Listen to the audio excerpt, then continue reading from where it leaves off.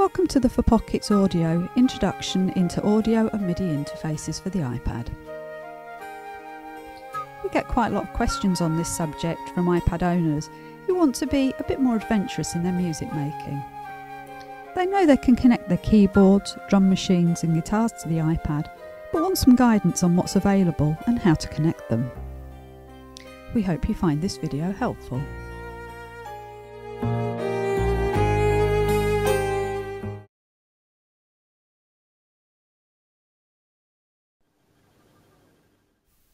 There are a number of inexpensive audio interfaces that can be connected via the iPad's headset socket. The best known of these is the Irig Adapter from IK Multimedia.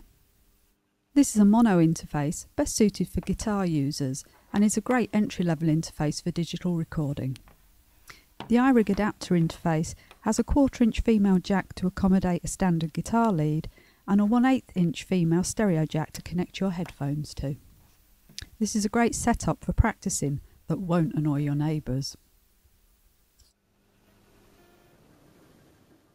Another alternative is the amp kit adapter from Peavey. The interface includes a built-in preamp to help eliminate feedback. Like the Irig adapter, this comes complete with a 1/4" female jack to accommodate a standard guitar lead and a 1/8" female stereo jack to connect to your headphones. The amp kit is slightly better in terms of sound quality than the Irig, but this is reflected in the price.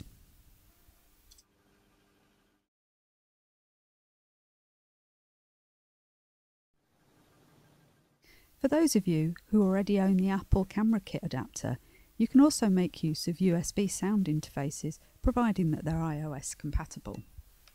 iOS compatibility means the devices require no additional drivers and they meet Apple's specification in terms of power consumption.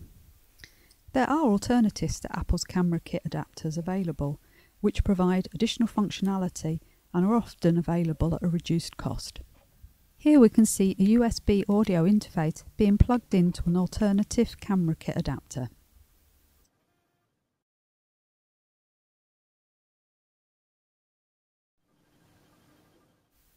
The Apogee Jam offers a much improved sound quality over the similar headset adapters. This is a digital interface ideally suited for guitars, giving crystal clear audio and no unwanted feedback. The Apogee Jam offers a standard 1/4" guitar jack, but unlike the other interfaces, provides no headphone socket. Use the built-in iPad headphone jack or entertain your neighbours with your great guitar riffs. One of the most exciting interfaces to hit the iPad in the last few months is the Alessi I/O dock, which offers a vast array of analog and digital audio inputs and outputs, as well as a built-in MIDI interface. This is an elegant interface which provides additional power to your iPad, so no fear of your batteries going flat on stage.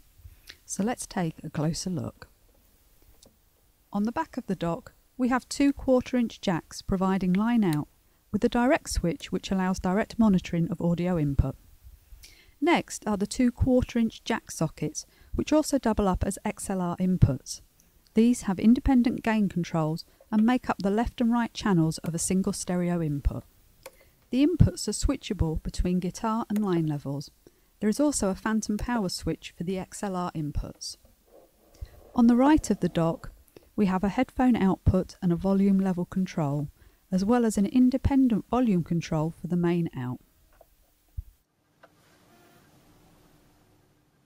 The Alessi I/O dock supports the iPad and the iPad 2 and deals with the difference in thickness by using a clever plastic insert. Here we can see the iPad 1 fitting nicely into the I/O dock. To use the iPad 2, simply insert the plastic spacer and lock into position. The spacer helps align the iPad correctly into position in the dock.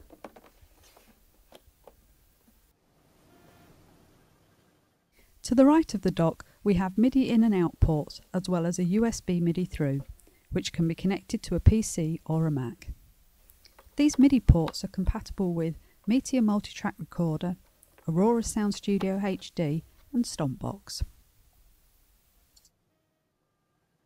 For those of you with a camera adapter kit who want to make use of the MIDI compatibility in our software, but without the budget for an I/O dock.